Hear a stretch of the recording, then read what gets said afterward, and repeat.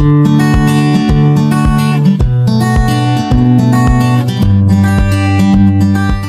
guys, welcome to the first AKS Spotlight. We're in Hilton. There's loads of interesting businesses in Hilton, and what we thought would be a nice thing to do is try and tell the stories really of the different sort of characters, different businesses in the area, and kind of give you an insight into businesses in Hilton effectively. And we are starting with our friends at TLC, which is our favourite place to come and get food from. So we thought we'd find out a little bit more about it. This is Leanne. Hello. Of it. How long have you been here? 3.5 years just about now, yeah. So. Yeah, because it was a catering business previously. Yes, so our business has been running for 10 years, and previously we did senior meals, buffets, celebration cakes, afternoon teas.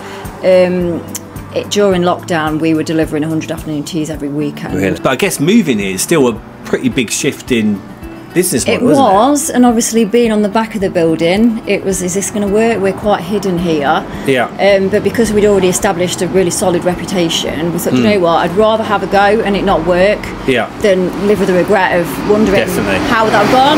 Yeah. Obviously, we opened and the queues were all the way around the building. I was going to say, there were literally queues around the building, weren't there? It was mad. How did everyone know that it was opening? And well, we just obviously put it all out on socials, put it on Spotted Hilton. Yeah. And then that was it. They were all queuing. It was bonkers. So I guess that first day you probably didn't know what to expect when you opened the door. Expect. We were sold out. We were selling out early every single day. I was literally doing 17-hour days a week. A day. It was bonkers. So what I said in your job, it's so hard to know, like, if you waste stuff that massively eats into your profit, but equally you don't want to be selling out at midday, do you? When there's more. We were. How do you know what to, and I guess the weather as well, right? If it's a nice day, people are probably more likely out. If it's drizzly, definitely. less Wet so. days do affect us more because obviously we are predominantly a takeaway business, so we have the courtyard here for people during the summer, but predominantly we are takeaway, so the weather does play quite a big part in it as well. People don't tend to want to come out as much when it's raining, so you do sort of have to factor that in, that you're going to have quiet days when the weather's not so good, and then maximise the other days. So that first morning then you sort of opened and you see a massive queue. Because you must be nervous, right? When you open like it's absolutely bonkers. It was like, right, we'll just wing this, just do it. We did. Because you've got a massive social media following as well, haven't you? Yeah, like thousands of people follow your Facebook page, don't they? That's been sort of built over the years, and then I think the afternoon teas were the turning point and the sort of change and shift in direction for us as a business. Yeah. And that's where the cakes, took off. Yeah, and then here we are. You just have a lot of the same characters that we have a lot of repeat custom, which for me is the best part of it, because you're doing the right thing and everybody keeps coming back, and like these hot cobs that we do in winter, you put it on the socials and then people are just rushing in to buy them. So that's really nice because you're getting it right. Yes. How long does it take you to make everything the night before? So I'll prep things the day before, and then I'm here really early putting all the fresh cream on, making sure everything's uber fresh and nice. So we've got a massive catering oven, and we can sort of bulk bake, and really we're fasting because we know what we're doing, and recipes stay in here. You don't have to have them written down. Just bang, bang, bang. You've got some stuff that's every day and some stuff you drop it in and out. Yeah, we have our staples. So the brownies, which I got a great taste award on those, they have always been the best of everything, the best of the sales. Cookie pie, Rocky Road, cookie slice, they're like our staple bakes. Pig and blanket sausage rolls, plain. Adam's he does all the runny yolk Scotch eggs. They're so popular as well. Because I think it's a Jack Daniel's sausage roll. Yeah, you like that one. Yeah, really. When someone sends you a message specifically just to say this is unreal, it's good. Well, both of us are always coming up with new ideas and flavours. Like the cakes change every day. Apart from obviously our staples, we change things. So Adam will change all the flavours on the sausage rolls. Like the festive ones will be coming out soon, because obviously everybody loves all of that. And then you do like the Christmas Eve boxes. Lots of pre-orders, like that, we do really good on those for Christmas. Where do you get the ideas from? Because I don't think many bakeries do that sort of thing, do they? I'm just very creative, and I think that's the thing. I've always baked all my life. It's always been a hobby, but back in the day it was more, cakes were just like a square cake with a little bit of writing on it. Now cake is more like a form of art, so it's, for me, I just love coming up with new ideas and creating things and just having different things. Do you eat many cakes? I do. I taste everything that I make. Yeah. But we do look at things now. We always make a joke about it. But I can't eat that. That's like £3.50. Yeah, that's true. Yeah. So, but yeah, we do enjoy eating. I'd be a disaster if I was here. Honestly, an absolute. I've no self-control whatsoever. You have to.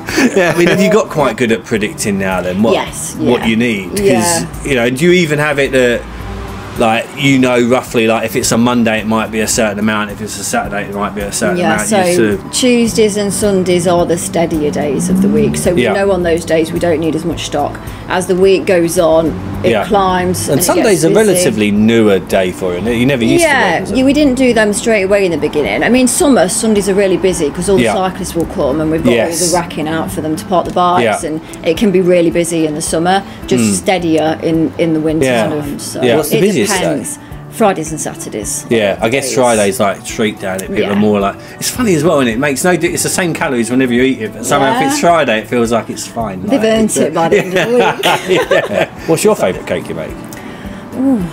Well, I work really hard on the brownie recipe. I think that will always be. I like my chocolate, so that probably, if I had to pick, maybe the Millionaire Brownie. The only thing I'm not as keen on, and wouldn't be my go-to, would be the cookie stuff. But then they are obviously massively popular. But for me, I'm more either cake or so brownie. I guess then you've transitioned. You've also got the card business as well that you're doing. So that is like sort of a hobby really. Come about my. How do you have time for a hobby? That's my switch off downtime. So my daughter said to me, "Mine's Netflix." Me. I do that sometimes as well. It was my daughter who said, because I've always drawn as well all my life, being artistic. I drew all the wall in there while Adam was doing the work, and I did all of that. Like when I got an hour, pop down, do a little bit. So I've always drawn on paper, drawn on a wall. And then she introduced me to digital art, which I'd never thought of, and it took a bit of getting the hang of, but now I've got it, and I can just sit there. It's easy to sit there at night doing a little bit of drawing, and so somebody came and bought 8 last week, and I was like, oh, you do a little happy dance. Same for our staff, like they're fantastic, and they're the same. They love it. They get the same. Well, because you've had the same team for ages, haven't you? And everyone cares loads about Selena's it. You can been tell with us from the beginning. Becky's been with us for over a year now. So and my daughter works here now as well on the weekends. Does she? She loves it. She's got such high standards. She likes making coffee especially, and everything has to be just so. And she's also obsessed with the hot cobs. That's her little lunch treat. So was this always what you wanted to do then, growing up? Or was it just you sort of because like I said earlier, cakes were it was just your bog standard square birthday cake with a bit of writing on it. But when we started the business, we started with the senior meals, and then I guess that gave me an opportunity to grow really and practice things. And then I used to do really extreme celebration cakes like monkeys, puppies, like the pie cake. I did a pie, and with all like sort of gravy with like fondant mushy peas and meat spilling out of it. Those sorts of cakes took me about 2 days to make, so I don't have time for those anymore. But we do have options for celebration cakes. Brownie stacks are massive. They're so popular. You've even done some wedding cakes in there. Yeah, we've done. So the grazing side of things is really popular at the moment. So I do like a semi-naked cake, and then we have all grazing stuff: Rocky Road, brownies, cookies. All the most popular ones that we do. People have them as little pieces on boards, and they just look really good, and they're different, they're unique. So what's been the best thing about it?